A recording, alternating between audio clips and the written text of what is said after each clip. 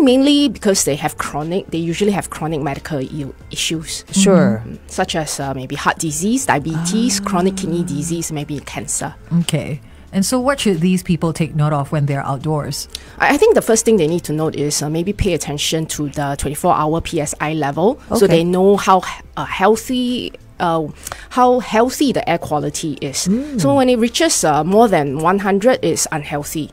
More than 200 is very unhealthy. So they may need to pay attention to the amount of time they spend outdoors. Or like, does it help if they go outdoors and they wear that, the special... N95. Yes. The N95 mask does filter out these fine particles. Yeah. However, if they are not outdoor for too long, okay? So we only recommend N95 mask wearing if they are going to be outdoors for hours. But most of the time, it's just a simple commute, right? Yes. Walking from your HDB flat to the MRT station. So Sure. if it's just 5 minutes, there's no need for a N95 mask. Okay. But if you're going to be outdoor for hours, or if you intend to do strenuous physical activities, then perhaps that's not a good idea if you're in a vulnerable group. I see. That makes sense, yeah. Because we do have people who spend some significant amounts of time outdoors, like, our construction workers, our waiters in outdoor cafes. So these people should be wearing N95 masks? There are actually, MOM, Ministry of Manpower, there are actually rules in place to protect these outdoor workers. That's good. So meaning their employers are supposed to also pay attention to the PSI levels. So if it hits unhealthy or very, very unhealthy levels, the employers are supposed to minimize the amount of strenuous physical activities to try and replace it with machinery. Okay. So that it's automated rather than human. Getting the human to do the strenuous physical activity. That's one thing. The second thing is there's mandatory breaks, or there's standardized amount of time they can spend outdoors. These are all measures in place to minimize their exposure to to inhalation of these fine particles. Yeah, well, that's good to know. Yeah, but let's just say that, if they should just take these precautions for themselves, right? Not just wait for what's mandated as well, right? Yes, so that's right. Look after themselves, you would say, wear a mask. Yeah. And I'm pretty sure outdoor cafes, if there's haze going on, I'm not sitting outside. So I will invite my server to join me inside. Oh, that's sweet. Yes. It's the Brightside. We're joined this morning by Dr. Lim Hui Fang, who is a specialist in respiratory medicine. If you have any questions, drop us a WhatsApp 88550913, or you can join us on Facebook as well at facebook.com/1FM91.3. More with Dr. Lim in just a bit. Good time. Good morning and welcome to Facebook. Welcome back, Dr. Lim. Thank you so much for making time to join us. We definitely love chatting with you to find out how we can better protect ourselves.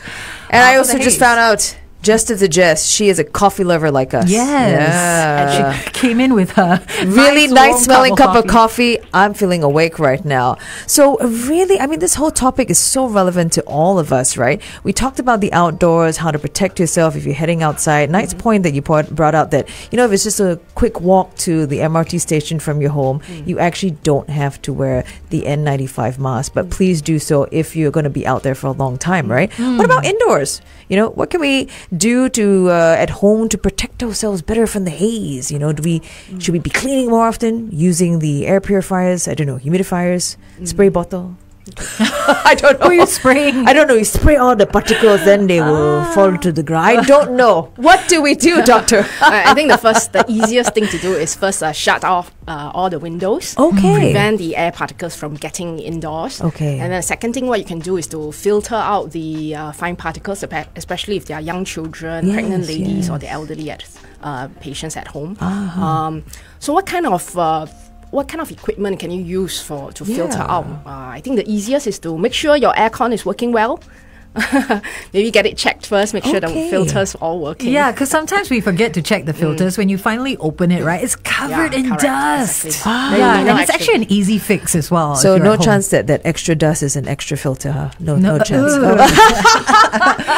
That's an idea, dust filtering dust. Am I onto something? I don't know. So check your aircon, especially with the haze period coming up. Give your aircon guy a call. Anything else that we can do Yes, so you can also get an air purifier. But I have been asked many times what is the best air purifier. My answer is I do not know. However, just make sure that when you get an air purifier, read the specifics of the specs of it. Read the specs, and then just make sure that it is able to cover the area, the whole room that you want So some people buy the cheapest or the cheaper one, but it can't cover the whole room, like the big living room. So you may need to get like the one floor or two. square, Yes, correct? exactly, Yeah, that's something I learned, because there are the smaller ones. They're so cute. It's in the shape of an egg. It's branded, and then it can cover all sorts of like PM 2.5 and etc. And the smallest nanoparticles or whatever. But the floor area could be very small, like the size of maybe a bedroom, a small bedroom. Okay. Yeah, so you want to look out for the ones that can cover the entire floor size of, say, your living room, your lounge, your dining area. Yeah. So sometimes people have multiple air purifiers for each room, depending on the size. So you kind of like, you hold your breath from one air filter to the next one, and then you go to the next one. Don't breathe. Yeah, to get that fresh breath of air. Strategy. Dr. Lim, we also wanted to find out about COVID-19 patients and how they deal with the haze, because now there's long COVID, right? Is that something that you're hearing a lot in your line of work? Do you see a lot of people with long COVID? Okay, so long COVID actually is estimated to affect 10% of all patients who had COVID infection before. And it's not necessarily those who had severe COVID infections ending up in the hospital settings. So it's actually, most of them are in the mild cases.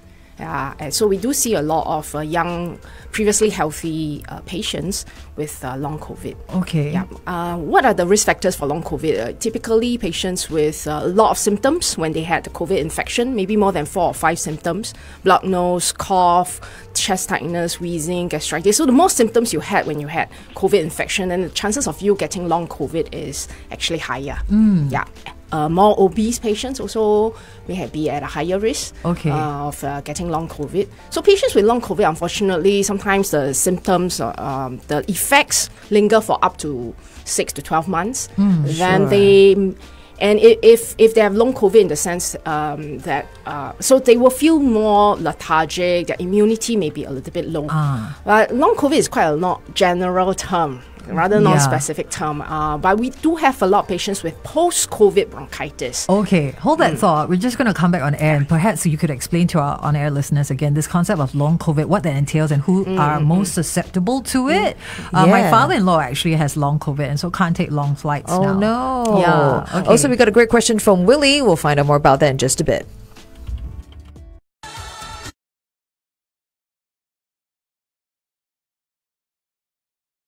.3. It's not a rumor, it's true. Dr. Lim is back in the house. See? She's right here. And the coffee smells amazing. Oh, good. You can smell. That means you don't have a respiratory issue at the moment. Is that how? Yeah. That's the first test. Is that it? She is our respiratory specialist, and you can find her at Mount Elizabeth Novena Hospital and Gleneagles Hospital as well. Welcome back, Dr. Lim.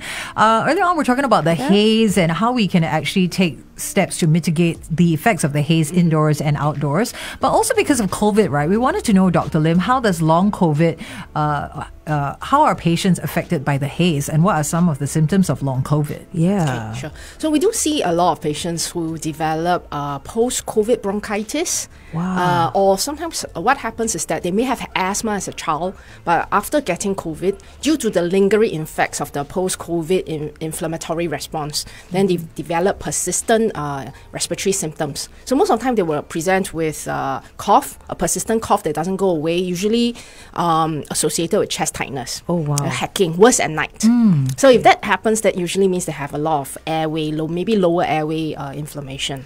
And that's when they get referred to the respiratory specialist, and we do have to start them on inhalers. So my recommendation for perhaps patients who just recover from COVID is that during the haze period, they should take extra effort to maybe see a doctor, control the underlying airway inflammation better, so that they don't flare up and they don't get this persistent cough. So what do we mean? Inhalers, perhaps, maybe a little bit of maybe some decongestion. suppress all the inflammation. Number 2, stay hydrated. Number 3, if they are smokers, stop smoking. Number 4 is like they may have to reduce their exposure to outdoor strenuous physical activities during the Haze period. Yeah, maybe do their physical activities indoors. For how long? Perhaps up to 3 to 4 months post-COVID. So that they can recover faster. Okay. Because it does take a long time, right? Yeah, for the lungs, yes. this internal organ to recover. That's a really good point, because a lot of us, we think like, oh, once we're recovered, we're good to go, exertion and everything. And with the Haze coming up, it's so easy to just throw caution to the wind, or the haze even. Yeah. Yes. What percentage of Singaporeans are actually suffering from long COVID? I don't think there are any specific studies done in Singapore per se. However, internationally, the estimated prevalence of long COVID is 10%. Wow. And it's not necessarily in the severe COVID patients. Okay. It's more in the... we actually see more in the mild COVID cases. Okay. So someone could have had very mild COVID symptoms and then be suffering from COVID. How does that work? Yeah, that's right. So essentially what we're looking at is what the virus does is that it turns on a switch. Right. In some patients. Maybe these 10% of the patients, they develop a auto-inflammatory response. Okay. So what they are suffering from is not so much the virus anymore, but it's their own response, their own immune response. It could be like just maybe an over that's right. reaction of the immune Spot system. on, This yes. is so interesting. Yes. And you never think about it. Everything, poor COVID-19 getting blamed for everything. Wow. It's an interesting Just virus. joking. My father-in-law is one of those people with long COVID. I mean, he's a super healthy dude. I mean, he goes walking every day, but now he's like hacking his coughing. All of a sudden, there'll be lots of phlegm coming out of nowhere. But as Dr. Lim says, it can be reversed. It just takes some time, and you got to get the proper medication and procedures in place.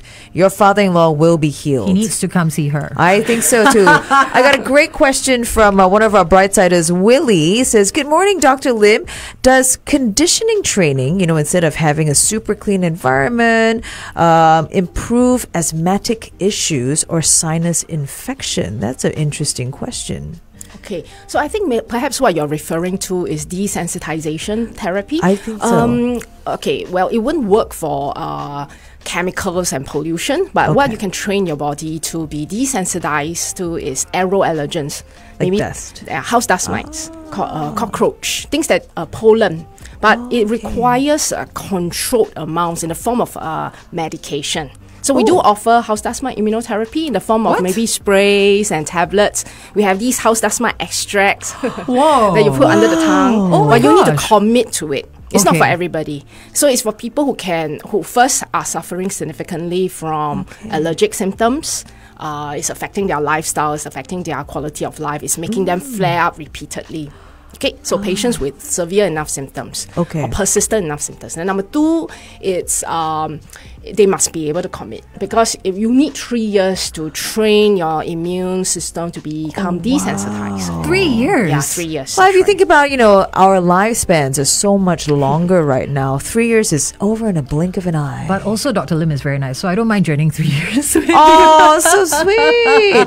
So 3 years, and then you start them on this, and you slowly increase, and then decrease. Oh, no, we put them on a steady dose. So what it does is that it tells your immune system, hey, this aeroallergen is not an invader. You learn to recognize it as a innocent bystander. So it's no longer an enemy. So your body's immune system is not going to overreact against this allergen. Will you, at the start of this program, experience some of the symptoms? Yes, definitely. So that's why we have to confirm that the patient is really allergic to and having allergic symptoms. Okay, it's not enough to just do a skin prick test, but we must take a proper history from the patient to make sure that truly when they're exposed to this aeroallergen, they have allergic symptoms. I see, that's so fascinating. Then after that, we have to explain to them what kind of allergic side effects they may experience. We have to pre-medicate, make sure that they are controlled properly before we start down the immunotherapy. So it's not for everybody, but for patients who want to get on top or maybe overcome some of the allergic symptoms, then we can offer that. And what's the success rate of it? So most of the time, I would say that after 3 years, the symptoms will mostly go away, more than 85%. However, some of the patients may need a longer course. Of course. Of course, You know everyone's what? different. I'm Yeah. listening to this, and all I can hear is this is a good reason to be allergic to housework. No, then you'll be put on a 3-year housework till then, desensitizing. no you do housework for me. No, but then you'll be made to do like a lot of housework until you find that actually housework is not a chore. Think again, lady. Oh man, if not for Dr. Lim, I would have that very good excuse. Yeah. One more great question from Eileen. She says, "Is the reusable mask good against the haze?" Maybe we can take that question on Facebook Live, and we'll revisit it if we need to back here on air. Join us. Thank you so much, Dr. Lim. Okay, reusable masks, yay or nay? Yeah, Oh, those cloth masks, right? I guess so. They don't perform very well in terms of protection against fine particles, but against maybe droplets, viruses, is actually I would say maybe 70% effective. So it's provided got it's to clean. Yeah. right. Something it's is got to better be than there. nothing, though. Yeah, exactly. Yes, exactly. Exactly.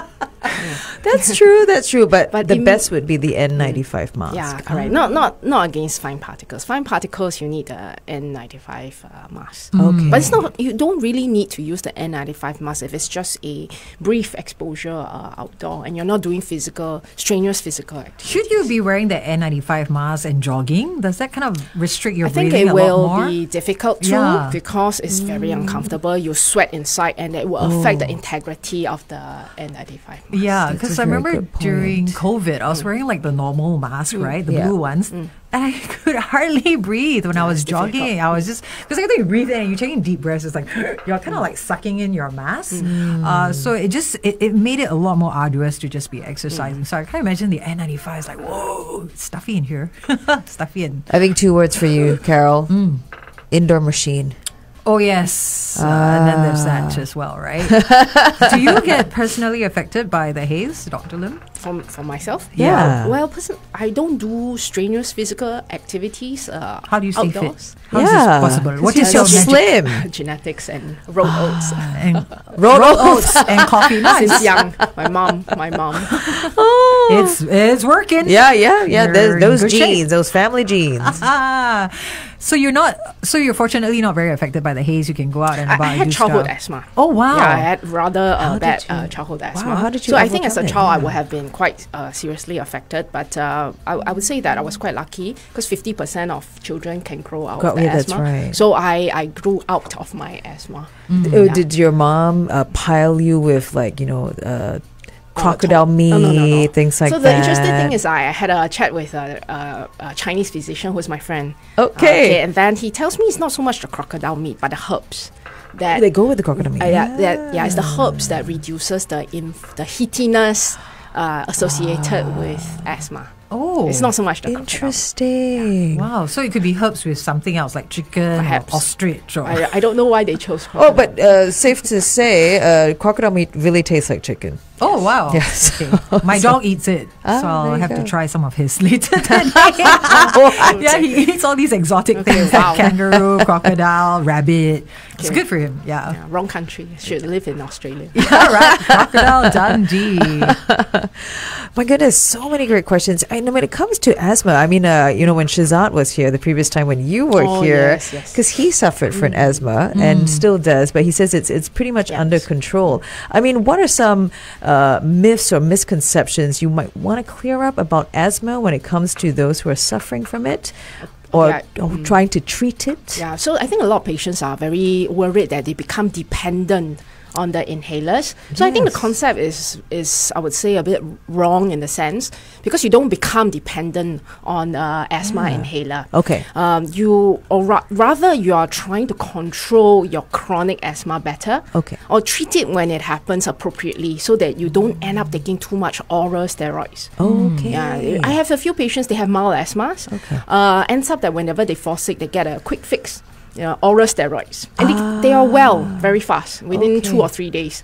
But what you don't realize is that the effects of oral steroids will accumulate So if every year you're taking steroids 2 or 3 times a year, and then 5-10 years later, your risk of getting diabetes, osteoporosis, heart disease, etc. goes up.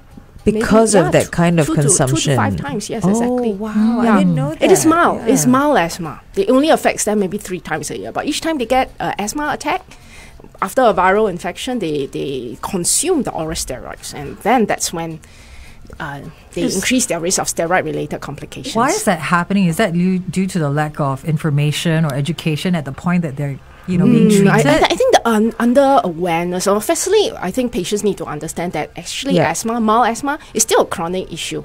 Okay, it may not happen every day, but it will happen it may happen when they fall sick. So they need to know and find out from their doctors how to have the action plan, a preventive strategy, so that when they fall sick, they have a standby preventer or a controller that they can use.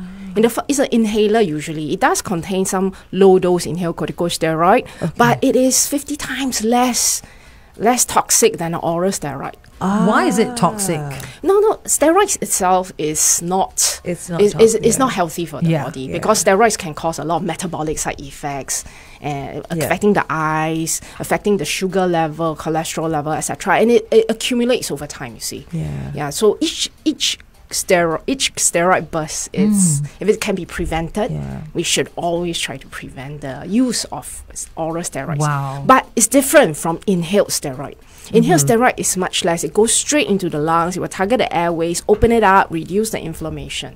So it's just so, how should I put it? It's just so unnecessary to be taking so much oral steroids when you can prevent it with just a simple just one puff inhaler. And an inhaler is not the blue inhaler, but the blue inhaler may make things worse paradoxically. If you just use the blue inhaler, which is a reliever, without the controller. What they need is a controller. And there are controller reliever combination inhalers nowadays.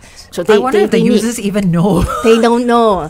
They need to see their doctor and stop treating asthma as a flu. It's not. It's a lung attack. But that was the interesting thing. When you came into the studio, Shehzad, who had been suffering from asthma mild, he was shocked. He didn't realize there was a difference. And for me, I think it's marketing, what we see in the movies as well. We always see that blue inhaler. So we think that, that's what, he's got it, he's good.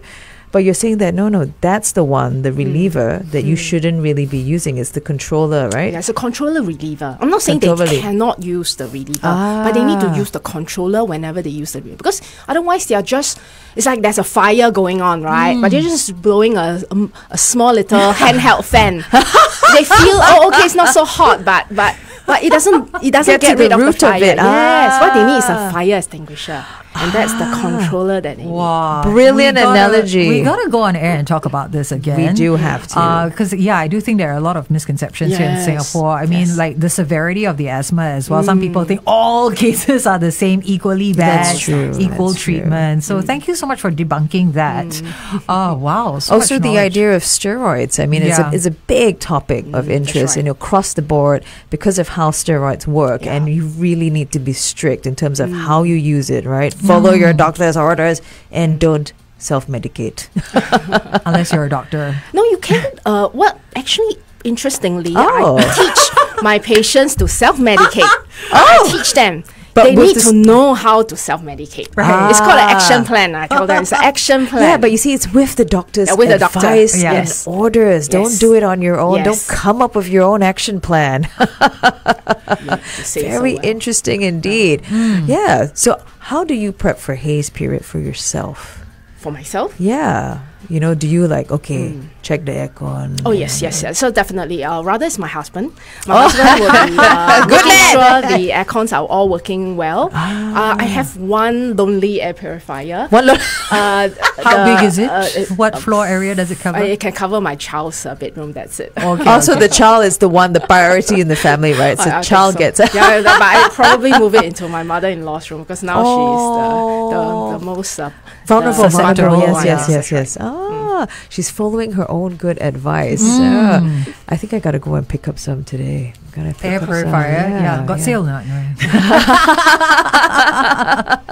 Definitely. Hey everyone, thank you so much for chiming in and with your questions, and I'll continue to do so. It might just win you this $100 voucher from Far East Flora. Just want to share with you, it is the brand new Far East Flora Center that is over at 435 Clementi Road. 9 stories of goodness.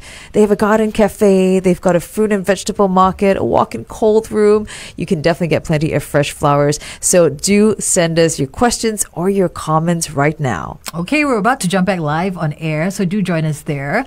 We're going to recap again, some of those myths about asthma and also the treatment of asthma. Yes, hang tight.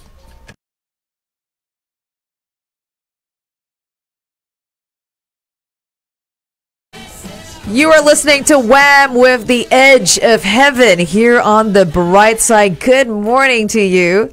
And we are joined in the studio with Dr. Lim here to talk with us about, lung issues. And we had a very interesting conversation on our Facebook Live because this is something that happened the previous time you were in our studio. Shehzad actually has mild asthma, and then he was shocked to discover, about how he was managing it. He wasn't managing it in the best possible way. So you talked about this common misconceptions with asthma, the treatment, and the need for a proper action plan endorsed by the doctor. What do you have to say to all that? Okay, great. So now that we're back on live, I think to summarize, I think most common misconception is that patients do not recognize that asthma, even when they smile, is still a chronic respiratory issue. Right. Okay, they may not need medications every day. However, they need to have the right inhaler, a preventive, a controller reliever when they are sick. So they should actually speak to their doctors to figure out what to do, to prevent an asthma attack, which essentially is a lung attack. Okay, because mild asthma patients, if they get the bad virus or a bad exposure to something that they're allergic to, a mild asthma patient can have a very severe attack. They can end up in the hospital, they can end up in the ICU even. Wow. So I would say 50% of the patients who end up in the ICU for a life-threatening asthma attack are actually mild asthmatics, not properly controlled. Okay. So a lot of patients, the second misconception is that they think that when they're using their inhalers, they become dependent on it. The concept is wrong. Rather, because it's a chronic issue, so they are actually using their inhalers to control it, to get on top of it, so that they become free from asthma symptoms. So what should they be doing? So I think a lot of patients, they use the blue inhaler. The blue inhaler is a reliever, it's not a controller. So that's a third misconception. They think that they are well when they are using the blue inhaler, but the blue inhaler is the one where like I was just explaining just now, asthma is like where there's a fire burning inside your airways. There's a lot of inflammation. But the blue inhaler is a simple reliever. It's just like a handheld fan. It makes you feel temporarily good, but it less hot. But it's not going to treat the underlying problem. What they need is a controller. The controller comes in different colors, purple, orange, yellow, but it's not blue. Just not blue. Ah, interesting. Okay? Yeah, but that's the one that they need to use to control the inflammation. And then the blue inhaler will play a supporting role. When they are completely well controlled, they don't need the blue inhaler at all. Because that's the one you called Shehzad out on. He had that blue inhaler in his pocket, right? Yes. And then, there was a whole little mini lecture going on in the studio. And Shehzad actually had kind of had it as like an epiphany, like when he realized. And he also was so used to carrying it around because he saw that as the solution all the time. He says, it's a habit to have it in my pocket now. Because they feel reassured, or rather they can't live without the blue inhaler because they're not well controlled. They feel that every time they get a bit of a trigger, be it a virus or a dust exposure or chemical or pollution exposure, they feel that, then they quickly take the blue inhaler and they get a quick relief. However, that suggests that they're not so well controlled. That is really, this is enlightening because I think a lot of people, I too thought that the blue inhaler was all anyone needs. Wow. Like the be all and end all of everything for asthma. My patients are using more than 2 times a week. I'll tell them 2 times is too much. Wow. Because you're not getting to the root of the problem. Right. They should be asthma symptom free. Okay, so part of this is because at the beginning when they were diagnosed, was not properly managed. Yeah. Maybe the information was not available to them at the time. So thank you so much for shedding some light on that. Definitely appreciate it. Dr. Lim, last question. When should someone come to see you for a respiratory condition? At what point? Okay, so I think we have a very good population of GPs out there. So they are the ones that you should go and talk to whenever you have a respiratory issue. However, if you have persistent respiratory symptoms that do not get well after seeing your regular doctor, so persistent symptoms maybe after more than 3 to 4 weeks, then perhaps may have to find out whether there's something else more subacute going on. Because whenever we see a patient, we need to identify what the problem is. Okay, is it still the same problem or is it a different problem? Yes. Okay. So most of the time it's cough, right? Cough. Yeah. Persistent cough.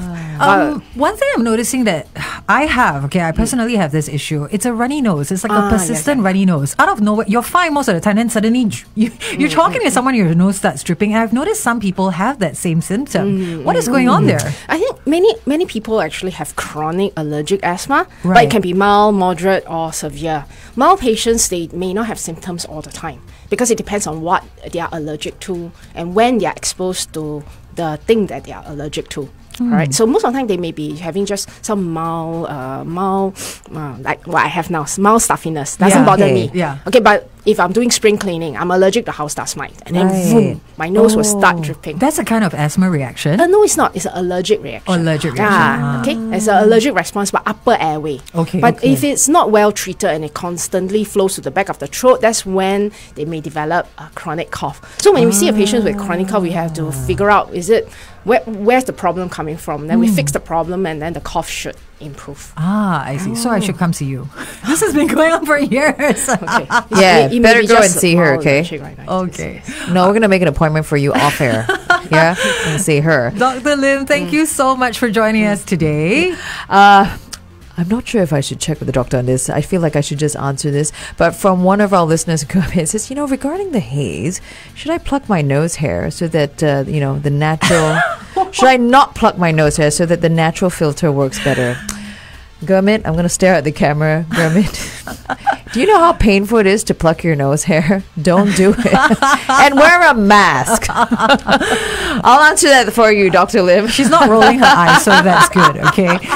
Dr. Lim Hui Fang is the specialist in respiratory medicine and intensive care medicine at Mount Elizabeth Novena Hospital and Gleneagles Hospital, Singapore. Thank you once again for being here with us today, Dr. Lim. It's very enjoyable.